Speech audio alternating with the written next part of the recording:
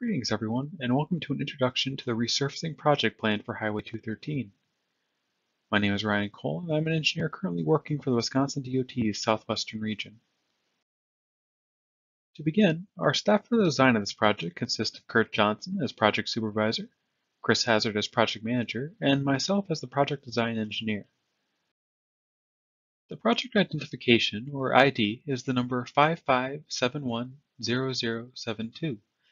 And is bound by a point 148 feet northwest of Burton Street at the western edge of Beloit, and a point about 78 feet southeast of Highway 11 in Orfordville.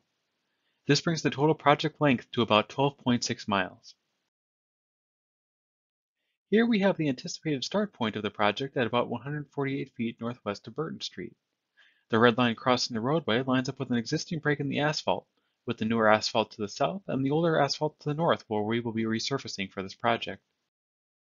In this picture, we see the anticipated end of the project, about 78 feet southeast of Highway 11, along another existing break in the pavement.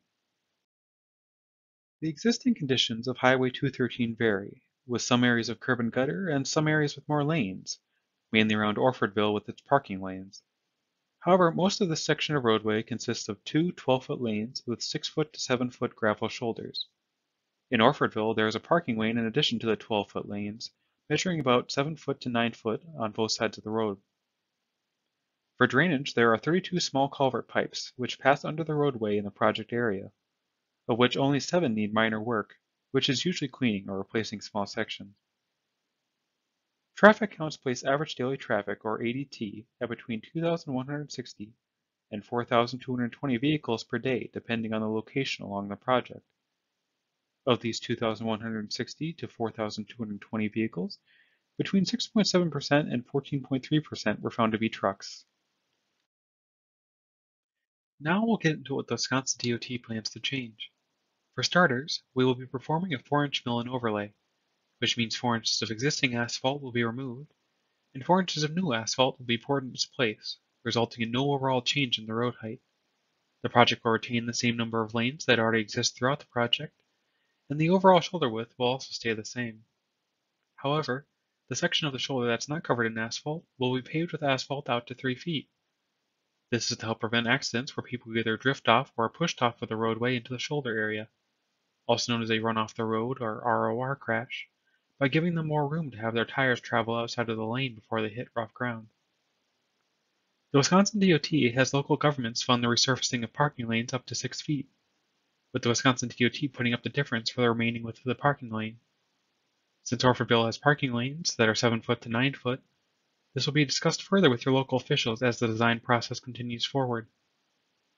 In updating safety measures, beam guard runs will be repaired as necessary, and have their ends upgraded to newer, safer energy-absorbing terminals, also known as EATs. Additionally, all curb ramps in Orfordville along Highway 213 will be updated to meet Americans with Disabilities Act, or ADA, standards. Finally, Highway 213's intersections with County H and County Q would be redesigned to help mitigate the number of turning-related accidents that occur at each of those locations. This picture is meant to give context to what a County H redesign might look like. The inclusion of dedicated turn lanes and straightening the intersection to be 90 degrees with Highway 213 are both ways that turn safety could be drastically improved at this intersection. Very similar to County H, a County Q redesign would see dedicated turn lanes built, and the county highway shifted out to make the intersection 90 degrees.